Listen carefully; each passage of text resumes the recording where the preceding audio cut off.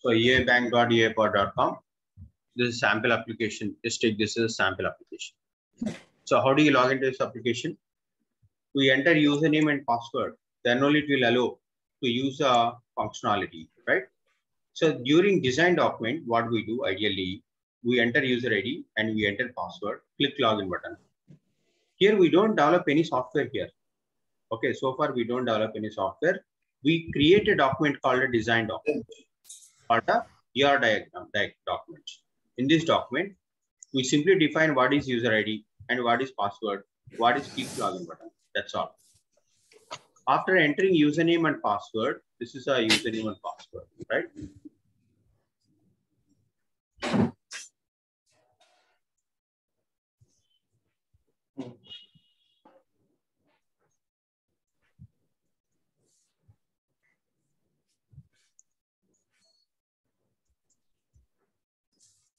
Okay, enter username and password, click sign in.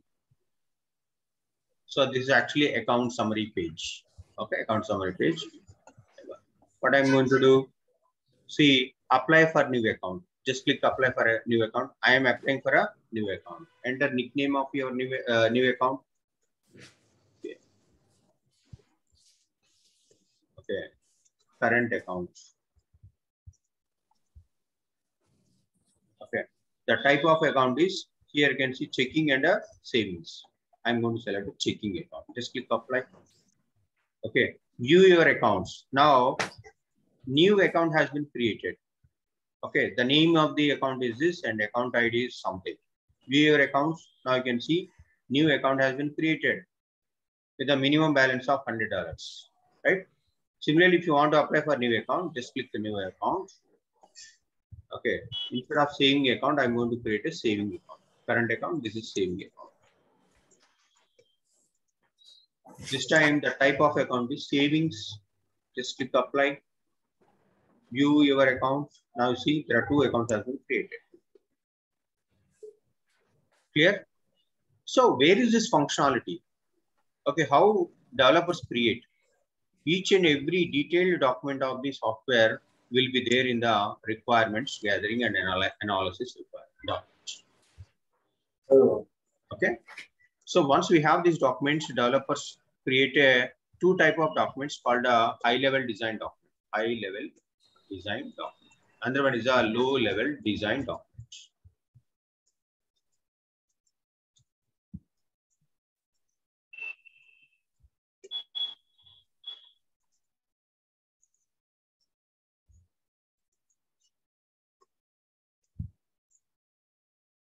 So both the documents are useful to develop the software. Okay, we have a high-level and low-level design document, but I will show you how it looks like. Low-level and high-level design document, how it looks like.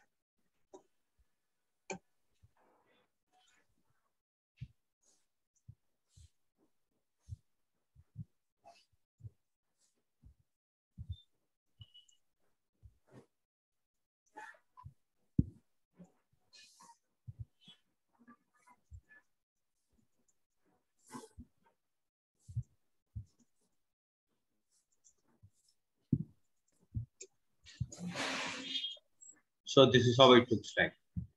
Okay, high-level design document. See here, I told you already. First, we analyze the requirements. Design. Under design, we have HLD, high-level, and LLD. LLD means low-level design document. How this design document looks like? This is how actually the design document looks like. Okay, just save this image. Yes.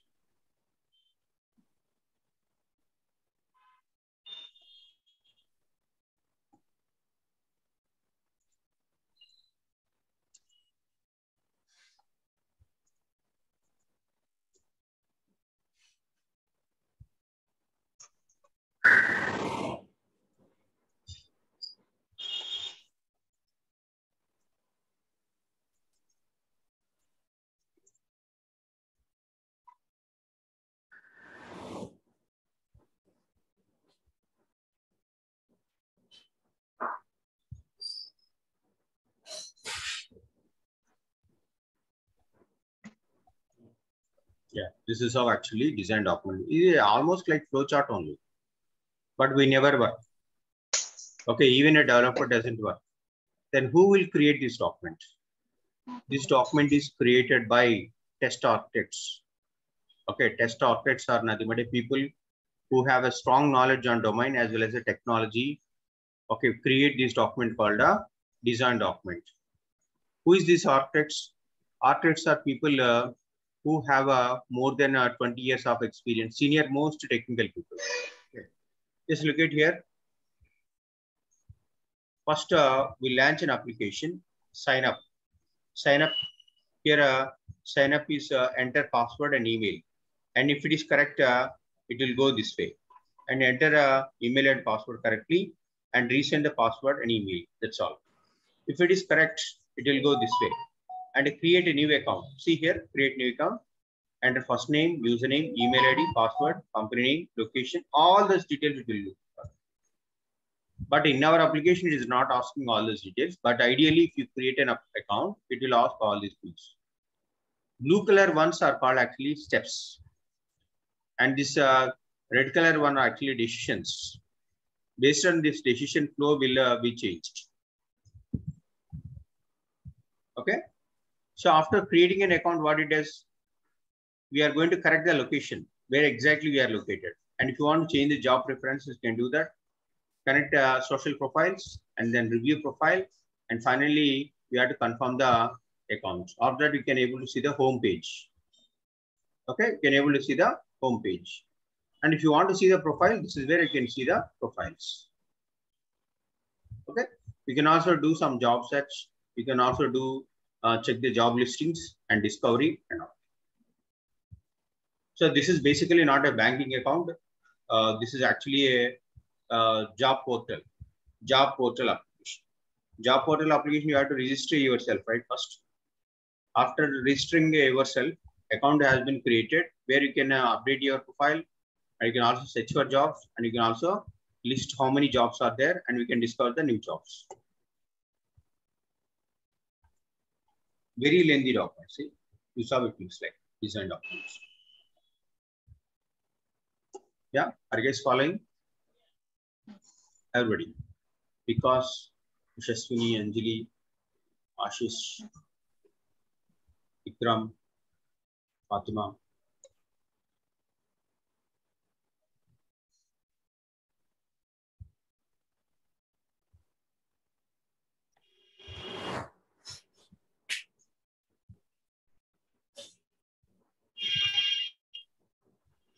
Yeah. Let me know if you have any questions in this.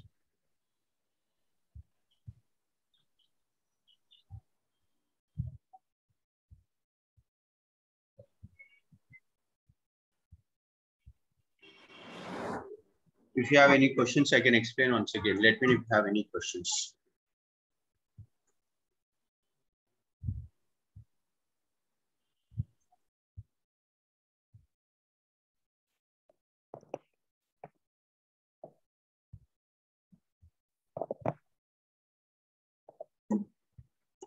Okay. Now what next? This is a design document. Fine. What is a low-level design? Low-level design means you never understand.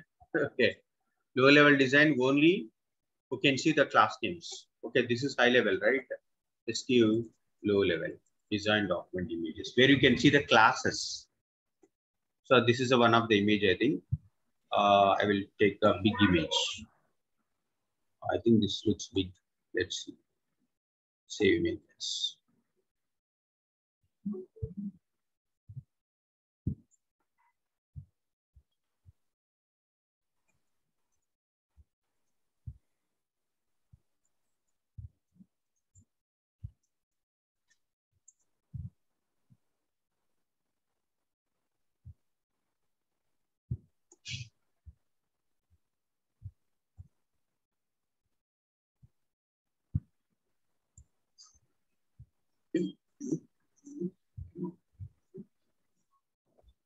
Yeah. See here, are you able to understand anything over here? It's actually registering entry points. Sweta, you joined late and we are just discussing about the very fundamental concept called SDLC. So I'm going to brief you what is SDLC? Software development lifecycle. The software development lifecycle, we have various phases. First one is actually requirement gathering and analysis.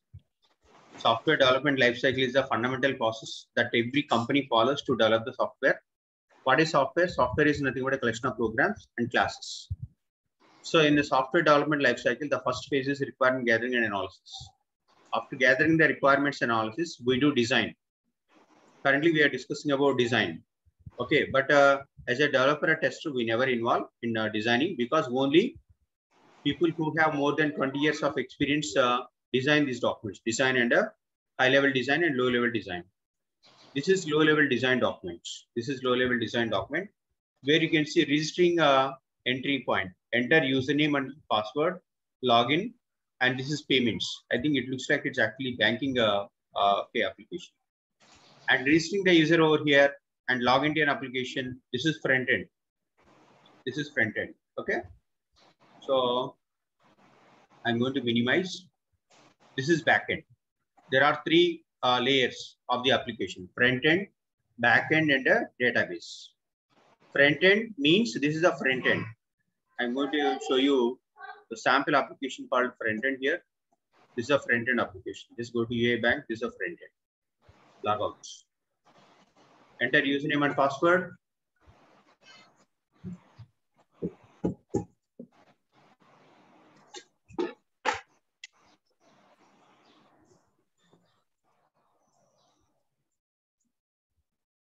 This is a front end.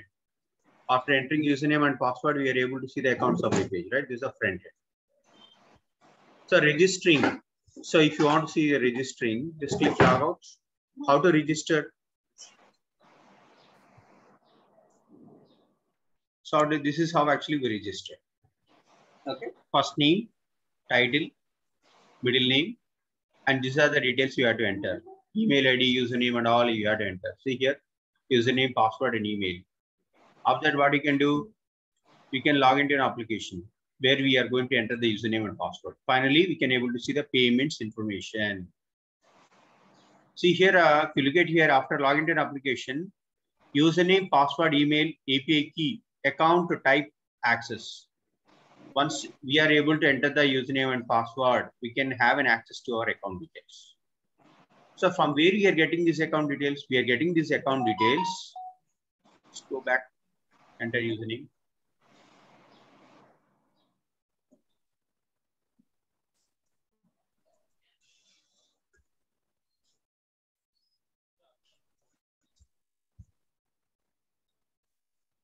Yeah, how we are getting these details? You tell me. CtrlAi, software, current account, saving account. How we are able to get these details? We are able to get these document details from the database. See here, this is connected to the database. See here, username, password, email, API key, account type, and access. We are retrieving from the database. This is connected to this. At the end of the day, all these functionalities connected to the database. Here you can have another APIs also. See here, so many APIs are there. We are validating whether our account details are correct or not. How do you validate? Again, we will create another API. We have an API, access to the API key. We can connect to this APIs and validate our APIs. Okay. So APIs, we will discuss it later anyway. So this is actually high-level design, low-level design document. This is low-level design document. And this is high-level design document. Where is the high-level design document? I'll show you high-level design document.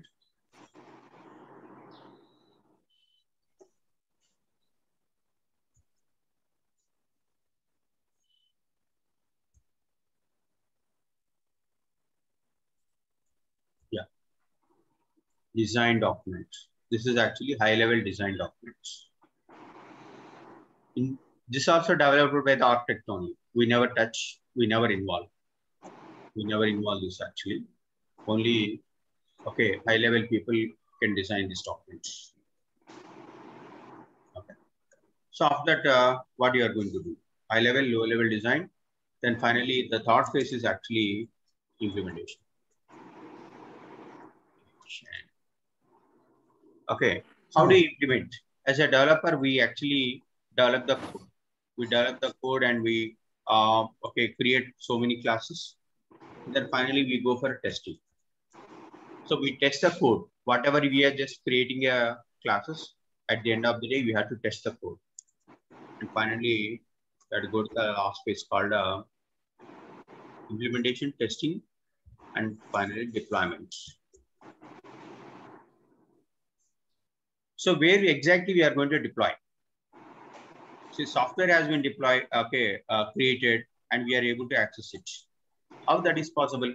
Because the entire code supposed to be deployed into the production environment. Then only we can able to access.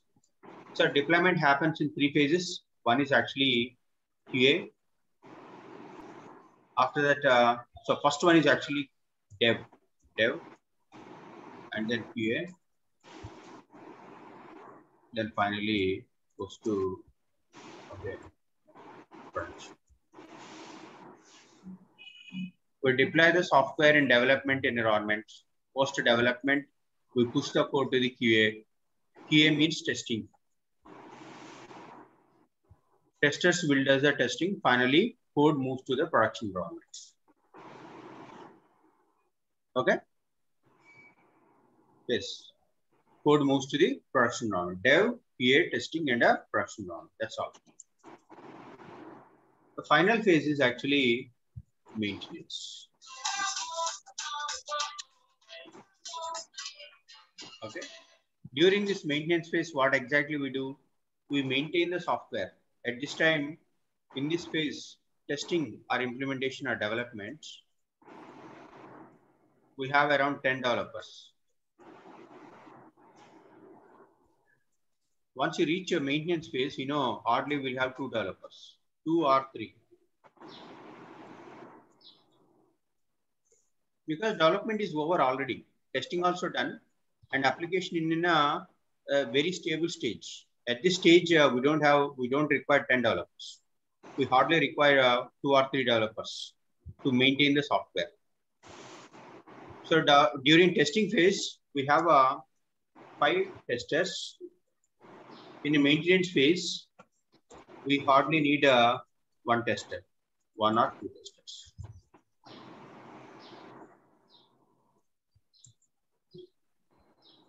So that is all about actually software development lifecycle. Total 6 phases: requirement gathering analysis, design, low-level design, high-level design, development, where we develop the software, and testing.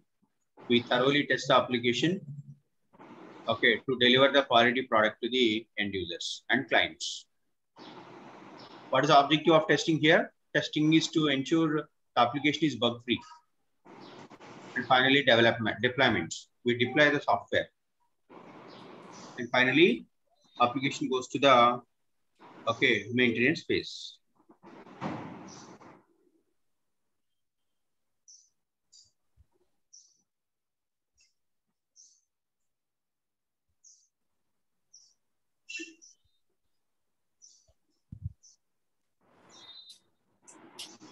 Okay. So any questions in SDLC? Just let me know. We can take it up.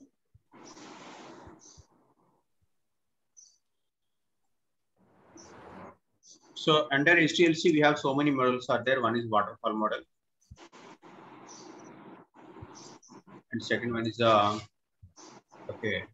spiral model or incremental model.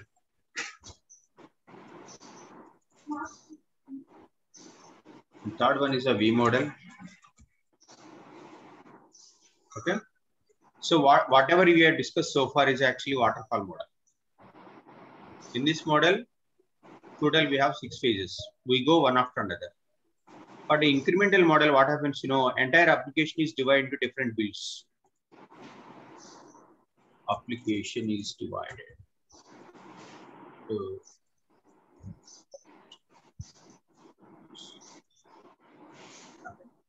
Then finally, V model. V model, the application required a lot of testing where we implemented V model. Okay, application, there are very critical applications, like especially if you're doing scientific applications like launching or satellites, okay, launching some other very important scientific objects into the space. At that time, testing is really very, very important. Thorough testing is required. In such kind of applications, we follow V model. V model means if you draw V model on the paper, it looks like V. That's why we call this model as a V model. Okay. And then finally, we have agile methodologies or agile model. Agile.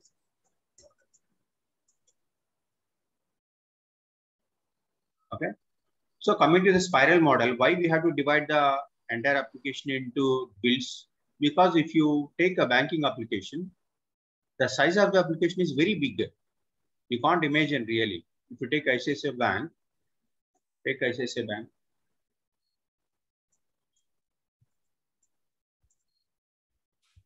Look at here, how many functionalities are there?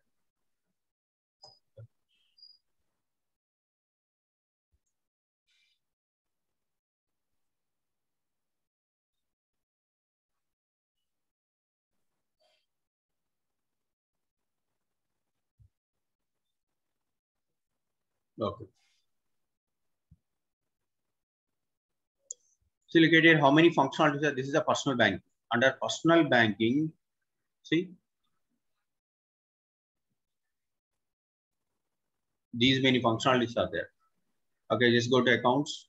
These many functionalities are there. You can open the savings account, deposit, forex, and so on. Internet banking. See, under banking also different models are there. Okay. See, way to bank. Just see here, internet banking, mobile banking, calculators, other channels. See, these many functionalities are there. Go to cards, credit card, debit card, forex cards, and commercial cards. See here. And coming to loans, house loan, personal loan, these many models are there. Okay, home loan, car loan, gold loan. Okay, and coming to investments, so fixed accounts, recurring, and then IWish, global base. So many investment methods are there. Can you develop the entire application in one stretch? Imagine if you try to develop the software at a time, all the functionalities at a time, how difficult it is. How difficult it is. It is really very difficult to develop the entire application in one single stretch. That's why we have to divide the entire application into different builds. First build, we go with the accounts. That too, we go with the savings. Second build, we go to deposits. And third build, we go to forex. And then fourth build, we go for a way to bank. After having accounts only, he is eligible for cards, right? Who can apply, get the cards? Who has a very good salary and all, right? So next we create a cards build. Inside cards, these many builds are there. This is another functionality called loan. Again, we have so many sub functionalities. Again, investment, we have these many functionalities. Insure, these many functionalities. Pay, these many functionalities. Offer, these many functionalities are there. That means every application has so many functionalities. These functionalities can be divided into different builds and start developing the code. That is all about spiral or incremental. Then coming to V model. Okay, V model.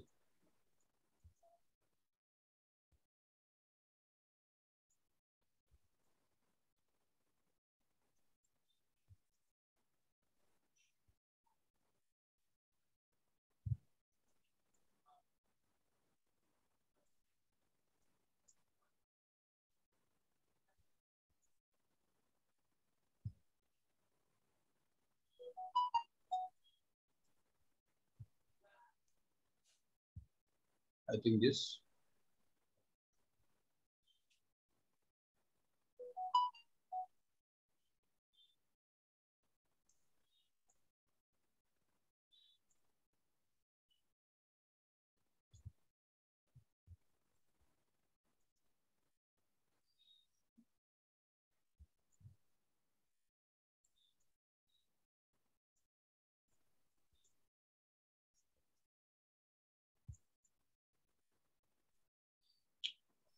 Wait.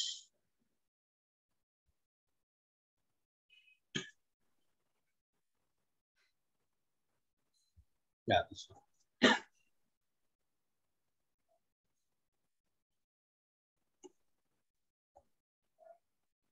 So the V model looks like this.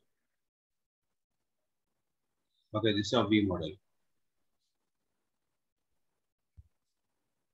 In this V model, on left side you can see the verification, and right side you can see the validation. Verification. Yeah, just a second. Hello. Hello, tell me. Good one, tell me. Yeah, yeah. What do you want? Hello, what do you want?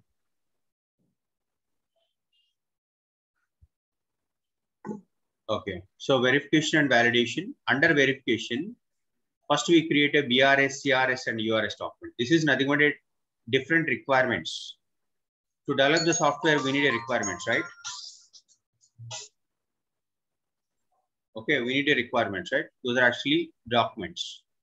After reviewing these documents, we create a HLD and LLD. HLD means high level design and low level design.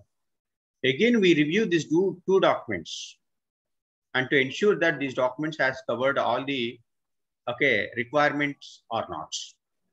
After reviewing these two, we do coding. Okay, after coding, what we do? We carry unit testing. Okay, after carrying unit testing, why we are carrying unit testing? Unit testing is for to ensure that the code is working properly. Then we do integration testing, then we do system testing, and then we do user acceptance testing. All these 4 levels comes under validation. Okay, is it clear? The left side we call actually verification, because actually we simply verify all the documents, all our documents only. On right side, we validate. Validation means after completing the coding, whether the coding is working properly or not, to ensure that we actually do validation. Okay. So this is all about V model. We stop here for today anyway, and then we'll continue the remaining topics tomorrow. Okay, we'll start with the agile methodologies tomorrow. Thank you. Thank you all. Thanks for joining.